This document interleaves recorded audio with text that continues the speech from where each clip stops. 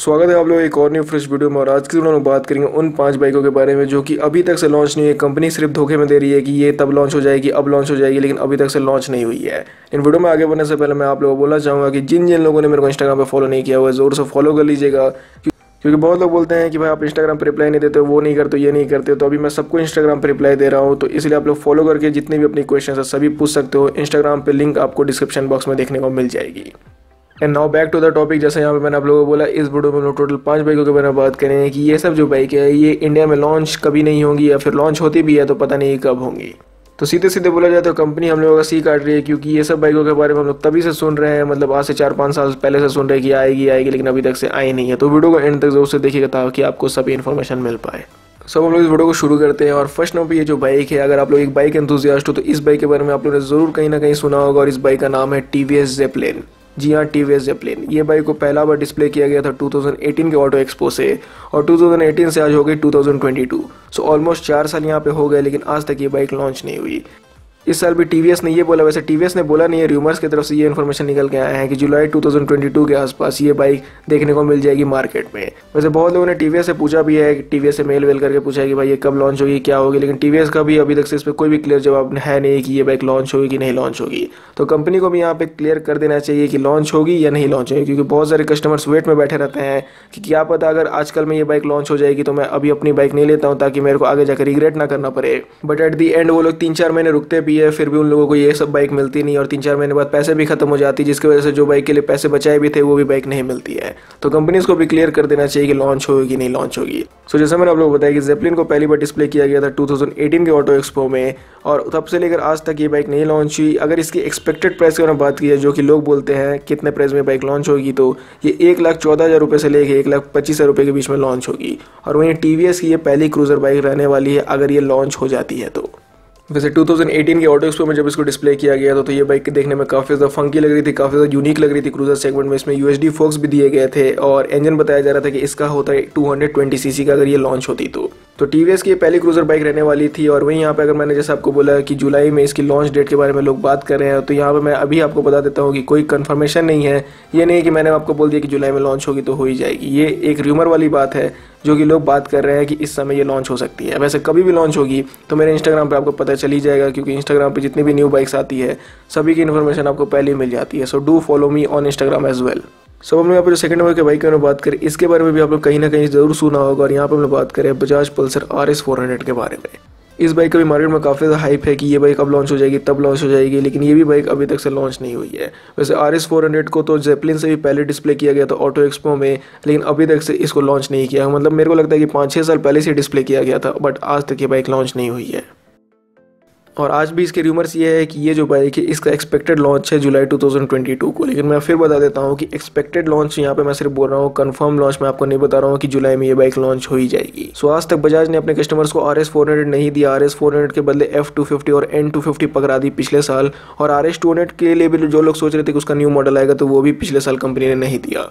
वैसे यहाँ पे मैं आप लोगों से पूछना चाहूँगा कि जिन लोगों ने N250 या फिर F250 खरीदी है, तो वो लोगों का कैसा ओनरशिप एक्सपीरियंस ज़रूर से बताइए कमेंट सेक्शन में, ताकि दूसरे भी व्यूअर्स को पता चल जाए क्या वो सब बाइक खरीदने लायक है कि नहीं।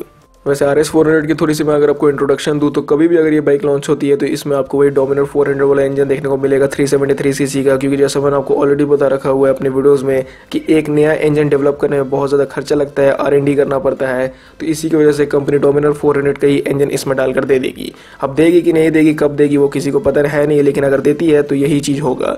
43 bhp तक आपको पावर मिलेगा और 35 Nm का टॉर्क मिलेगा अगर ये महंगी आती है तो। ये पल्सर सीरीज की बाइक है, जिसकी वजह से इसकी प्राइस ड्यूक 390 RC 390 तक जाएगी नहीं, क्योंकि उन्हीं में 43 bhp का पावर आता है और वो आती है लगभग 3 लाख के आसपास। तो अगर ये बाइक मिलेगी आपको 2,25,000 या 2.25 लाख के आसपास, तो इसमें आपको 43 bhp का पावर नहीं मिलेगा, इसमें आपको मिलेगा 35 bhp का पावर। डुअल चैनल ABS, ये सब लंथ फन चीज़ें आपको मिली जाएगी, फीचर्स फीचर्स देखने को मिल जाएगा। डिज़ाइन आपको वैसे ही मिलेगा जैसा कि RS 200 का है, क्योंकि डोमिनर 250 का जो डिज़ाइन है वही डोमिनर 400 का भी है। तो RS 400 का भी वही डिज़ाइन रहेगा जो कि RS 200 का है। लेकिन हाँ, बजाज ने आज तक कभी भी क्लियर नहीं किया है कि RS 400 वो लोग लॉन्च करेंगे कि नहीं करेंगे। कंपनी को एटलीस्ट क्लियर कर देना चाहिए कि लॉन्च करेंगे कि नहीं। कंपनी भी यहाँ पे चाहती है कि हाइप मचे रहे, हाइप क्रिएट रहे, ताकि मेरी बाइकों का लोग वेट करे, और लोग वेट इसलिए करें ताकि दूसरी कॉम्पिटिशन वाली बाइकों को ना खरीद ले।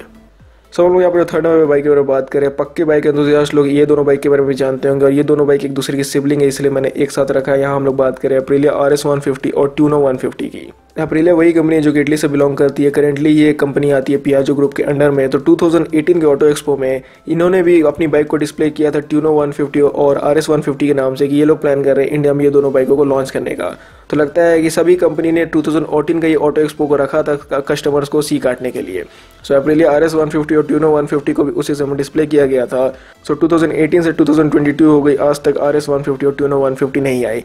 पिछले साल 2021 में बहुत ज़्यादा चांसेस थे कि ये बाइक आ जाएगी। अप्रिलिया ने भी थोड़ा हिंट दिया था आ जाएगी, लेकिन क्या पता कोविड के चक्कर में ये सब चक्कर में ये बाइक को कंपनी ने ही लॉन्च किया।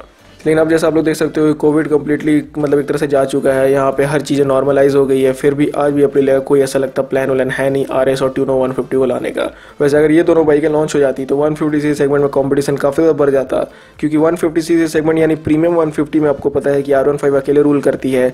थोड़ी बहुत R15 को कॉम्पिटिशन देती है RS 200, लेकिन ट्यूनो और RS आ जाती सो कॉम्पिटिशन काफ़ी ज़्यादा बढ़िया हो जाता, देखने में मज़ा आता। अब इसके भी अगर रूमर्स के बारे में बात की जाए तो सभी रूमर्स लगता है कि एक ही जगह आके चिपक गए हैं। इसके भी रूमर्स यही बताए जा रहे हैं कि जुलाई 2022 में ये बाइक आपको देखने को मिल जाएगी, बट ये कंफर्म नहीं है, सिर्फ रूमर्स है। और अभी जब मैं इस बाइक के रिलेटेड में इन्फॉर्मेशन कलेक्ट कर रहा था तो रूमर्स ये भी निकले हुए हैं कि अगर RS 50 लॉन्च हो जाती है तो इसकी जो एक्स-शोरूम प्राइस है वो होगी 1,20,000 रुपये। मतलब एक इटालियन कंपनी की बाइक की प्राइस होगी 1,20,000 रुपये।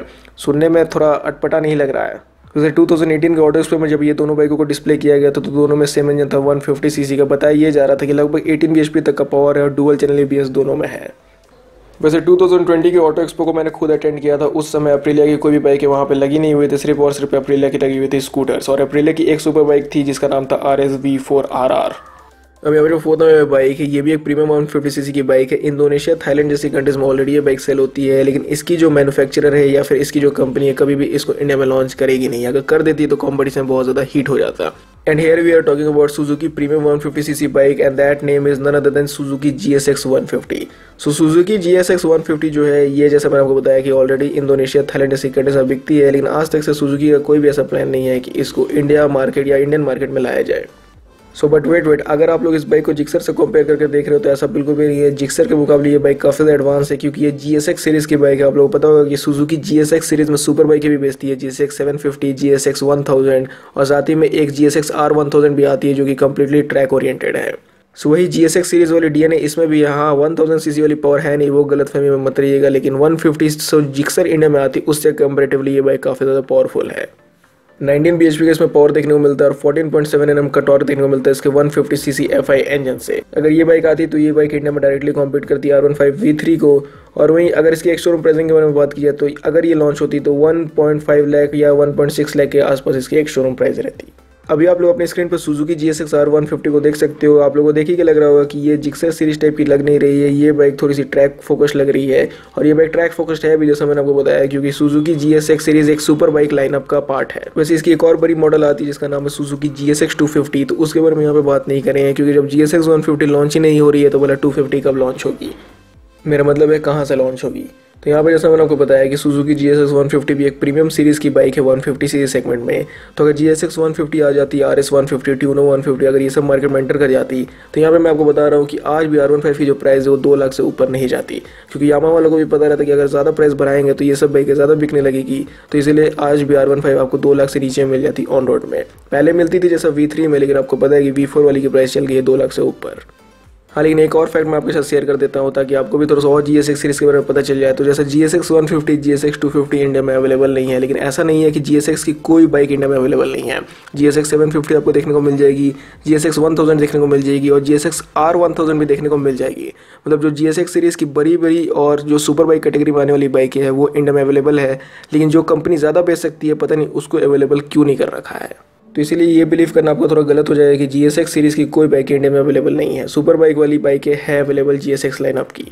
सो ना last but not the least हम लोग बात करें यहाँ पे कावासाकी ZX25R के बारे में। तो जी हाँ, ZX25R के बारे में ये भी बाइक एंथुसियास्ट लोग इस बाइक के बारे में ज़रूर से जानते हैं, या फिर जो लोग नहीं जानते हैं वो लोग इस वीडियो को आगे सुन लीजिए, आपको पता चल जाएगा।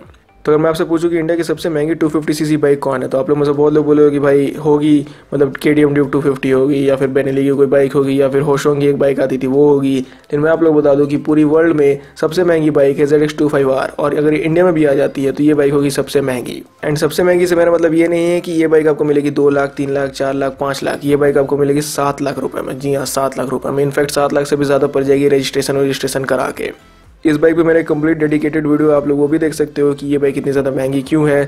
थोड़ा सा रीज़न मैं अभी आपको यहाँ पे बता देता हूँ कि ZX25R वर्ल्ड की ऐसी बाइक है जिसमें कि 250 सीसी में 4 सिलेंडर इंजन दिया हुआ है। मतलब जी हाँ, ये बाइक आती है इनलाइन 4 सिलेंडर के साथ। सो ऑस्ट्रेलिया में कंपनी ने इस बाइक को लॉन्च कर दिया है, लेकिन मेरे को नहीं लगता कभी भी ये बाइक इंडियन मार्केट में आएगी, क्योंकि आपको भी पता होगा कि इंडियन कस्टमर्स काफ़ी ज़्यादा टफ होते हैं उनको मतलब मनाने में। तो ZX25R जैसी बाइक के लिए कोई भी 6-7 लाख रुपये नहीं देगा, मतलब 8 लाख रुपये तक भी इसकी प्राइस जा सकती है। वो वीडियो आप लोग एक बार चेकआउट कर लीजिएगा। पावर वर्क की अगर बात की जाए तो इसमें 65 bhp तक का पावर मिल जाता है। 250 सीसी का इंजन है, लेकिन जैसा मैंने आपको बताया कि 4 सिलेंडर के साथ आता है, जिसकी वजह से इसकी एग्जॉस्ट साउंड भी काफ़ी डिफरेंट है एक नॉर्मल 250 सीसी के कंपैरिजन में। सो कहा कि कोई प्लान नहीं है ZX25R को इंडिया में लॉन्च करने के लिए, तो ये बाइक अगर लॉन्च हो जाती तो थोड़ा सा अच्छा रहता, मतलब एक नया 250 सीसी का बाइक देखने को मिलता है। लेकिन सबसे बड़ी प्रॉब्लम यह है कि इसकी जो प्राइस है बहुत ज़्यादा चल जाएगी। अगर 3 लाख तक भी ये बाइक मिलती तो समझ में आता, या 3.5 लाख तक भी मिलती तो समझ में आता, लेकिन 6-7 लाख रुपये for a 250 CC bike, that is worthless. तो ये मेरे अकॉर्डिंग ये 5 बाइकें थी जो कि अभी तक से इंडिया में लॉन्च नहीं हुई, और कब लॉन्च होगी इनका कोई भी अता पता है नहीं। तो फिलहाल के लिए अगर आपको वीडियो पसंद आता है तो जरूर से चैनल को सब्सक्राइब कर लीजिएगा, और आप वीडियो देखने के लिए थैंक यू।